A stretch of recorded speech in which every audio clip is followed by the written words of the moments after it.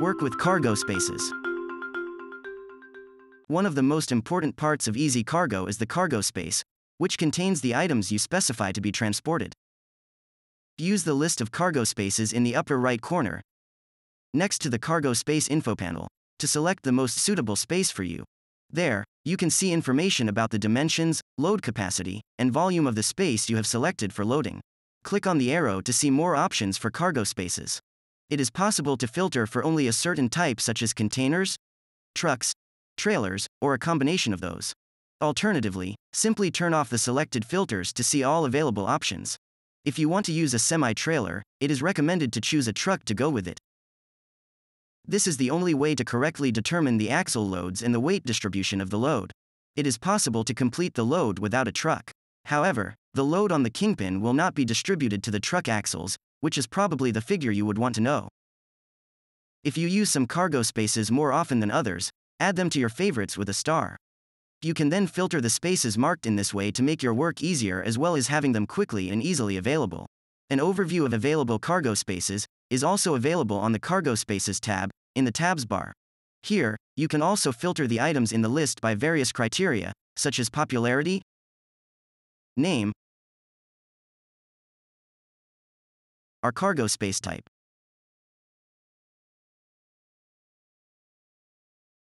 Unlike the previous settings, you can also filter by the date of creation,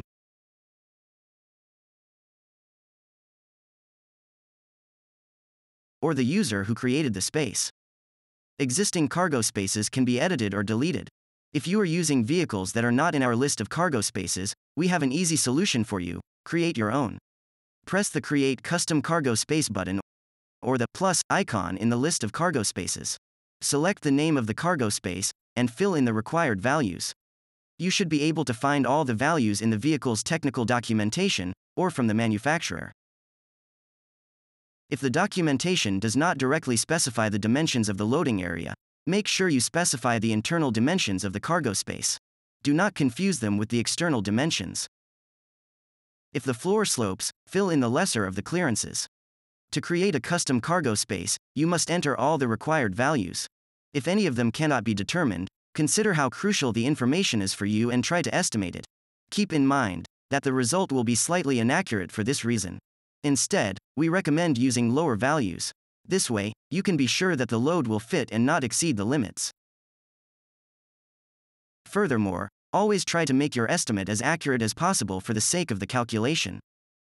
We've created the ability to customize cargo spaces so that anyone can use the app, regardless of their means of transport, and we believe it will once again make it easier for you to work with EasyCargo.